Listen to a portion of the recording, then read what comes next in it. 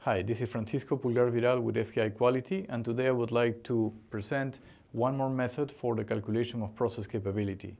As you recall, the capability of a process is the ability of the process to meet the requirements of its customers or the business.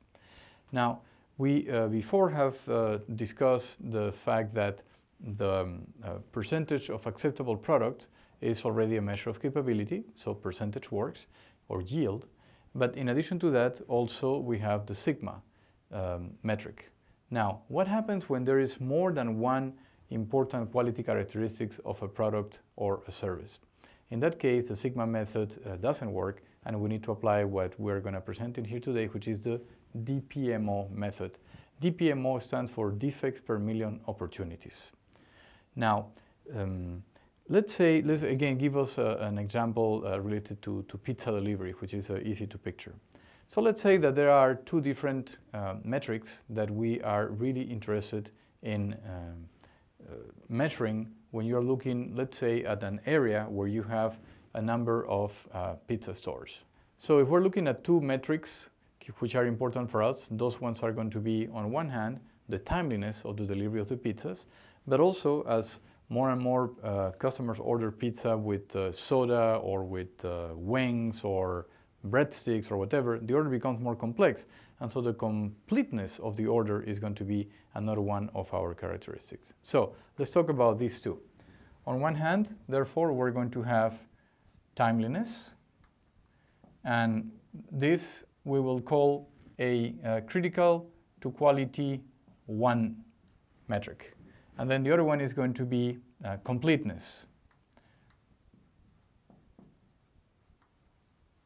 And this will be critical to quality 2 metric. So in the language of the formula, what we're talking about here is the fact that there are two opportunities for quality. So the number of opportunities, or letter O, is going to be equal to number 2. Now let's say that we're trying to set a baseline. How is our area that, let's say we're managing an area of multiple pizza shops and pizza branches, and we want to know how we're doing. Let's say we're going to therefore conduct a quality study over 5,000 deliveries in the next couple of weeks. Those 5,000 deliveries are going to be what we're going to call the number of units, again in the formula. So now let's say that we have done this analysis, and these are the numbers that we got. Let's say that the number of late deliveries, which would be defect type 1, we're going to make it to be equal to 50. And the number of incomplete deliveries, which would be defect type 2, is one that we choose to say, let's say, 128. These are just numbers that would have come from the survey that we have conducted, or the baselining exercise that we are conducting. So with this number of defects measured, what we're going to call the DPMO of this whole operation, and therefore what's the sigma and what is the yield? So the formula goes like this. In order to calculate DPMO, we're always going to multiply whatever fraction. What we're interested in here is to say these two numbers, which they represent defects or instance of failure, compared to the total possible number of failures that we may have, what type of ratio do we get? And then, because we're working on per million metric, we're going to multiply this by 1,000,000. So in the formula, we actually begin just by saying, all right, so we're going to have 1,000,000 times this ratio that I was just discussing, which is going to be the sum of the two errors, or the two defect counts. So 50 plus 128.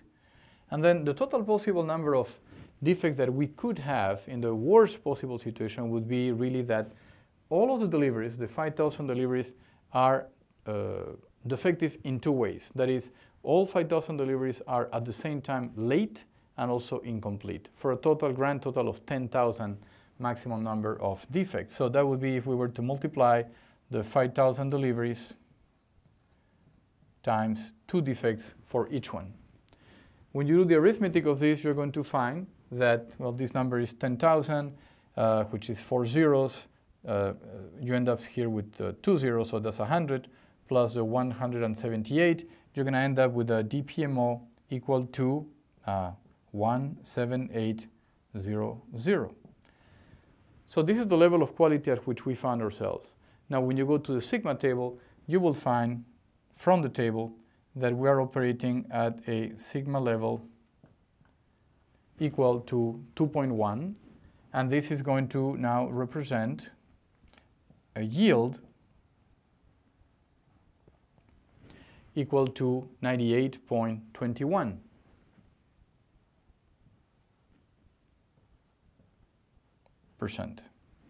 And so this is the way in which the formula works, and this is the way in which we can calculate the performance of a process using the DPMO method.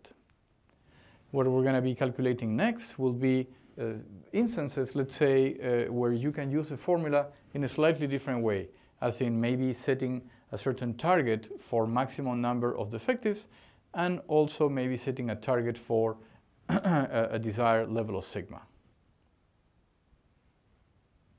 From the initial situation, we could give ourselves the following problem, the following exercise. Would it be possible to achieve a yield of 99%, let's say, but by only reducing the number of incomplete orders? So that's what we want to know. Is 99% possible? But the constraint that we're giving ourselves is that we're not going to try to change the timeliness or the speed of delivery. Let's just work on the completeness. So can we reduce the number of incomplete orders in order to get to this? Well, let's take a look at how the calculation would go.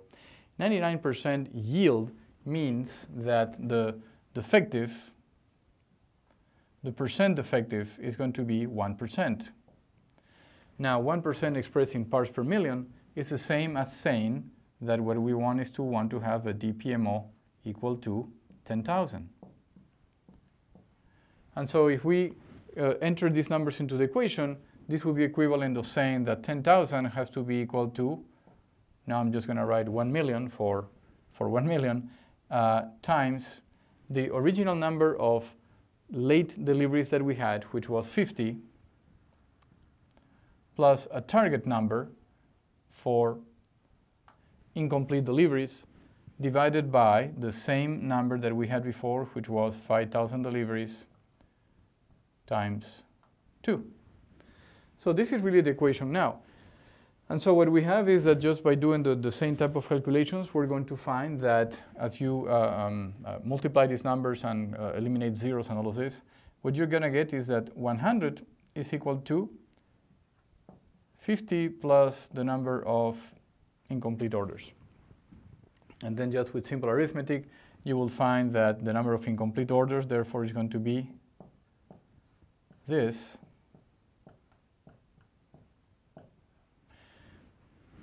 And so if the question had been, what is the reduction that we need to have in the number of incomplete orders, remembering that we started with 128, right? So the initial value was 128 minus this, let's say, reduction in order to get us to 50, then that would mean really the reduction is going to have to be equal to 128 minus 50, or a value of 78.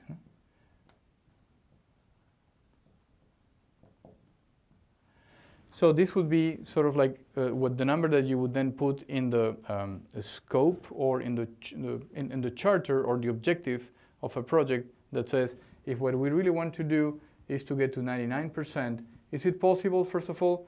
Yes, it is possible, because the number of incomplete deliveries is not a negative number, but positive. We need to get to 50, but because we started with 128, that means we need to reduce this by 78. And so that can give us an intermediate target in order to get to a higher level of performance.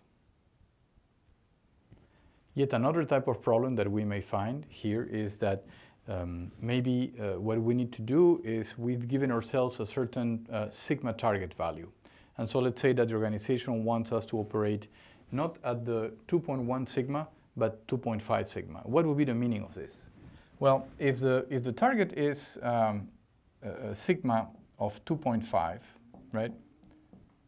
Then the first thing that we need to do is to say, well, what does this correspond to in DPMO? Because that's how we need to measure things. And so the DPMO is going to be, from the table again, 6,210. So now, one more time, we use this as the end result, and then we back into what is the number of incomplete deliveries that we can afford. Always saying that we're not going to work on trying to make our operation faster so that we don't run into any unnecessary risk. So D1 is going to stay the same, D2 becomes the unknown. So what we have is that 6,210, which is the DPMO, is going to be equal to 1 million times the number of late deliveries, which would stay the same if we were to do exactly the same type of analysis, plus D2, which is the number of incomplete deliveries, divided by 5,000 times 2 again.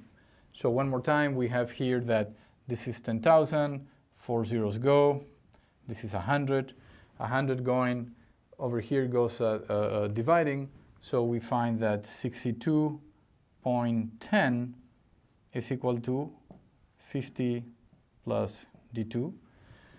Now, clearly we cannot have a number of defects with a fraction, and we need to be conservative so that we stay within the 2.5 sigma target. Therefore, really what we're saying is that 62 minus 50 has to be equal to the number of defects that we can afford to have, and this would be equal to 12. So 12 is the maximum number of incomplete orders that we may have if our target is to reach a capability value of 2.5 sigma. And so that would then become a target, again, that to be included in the description of our project and a goal to work towards. This is an overview of the DPMO method and the various ways in which we can use the equation that allows us to calculate DPMO and with it sigma and yield. Thank you for your time.